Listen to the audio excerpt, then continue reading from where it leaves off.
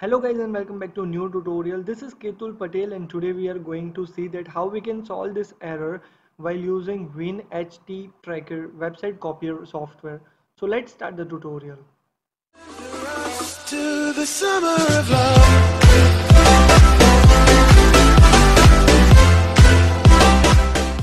Hello guys, if you are getting this error while mirroring any website or while doing any copy of any website or web page from the internet using this software, so today I am going to tell you how to solve this error.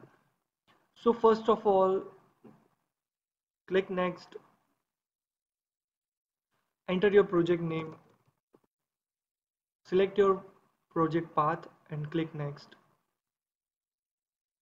Enter your website here, and from here you select the download website option, and at last you will get a set option. Just click on it.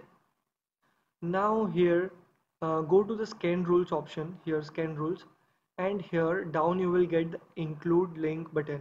Just click on it. Then here you need to select this last option, which is this link option. You need to select this link, and here you need to enter your website which you want to mirror or copy. Then click add button. Then go to the browser ID option at the top. Here you can find it, and here in browser identity just click none and click OK. So now you are ready to mirror your website. Click next, finish, and you can see pattern mirroring without any error which you were getting previously. So this was how you can fix this bug. If you like the video, if this video is helpful to you, then press like button, subscribe to the channel and stay connected for more tutorials. Thank you guys.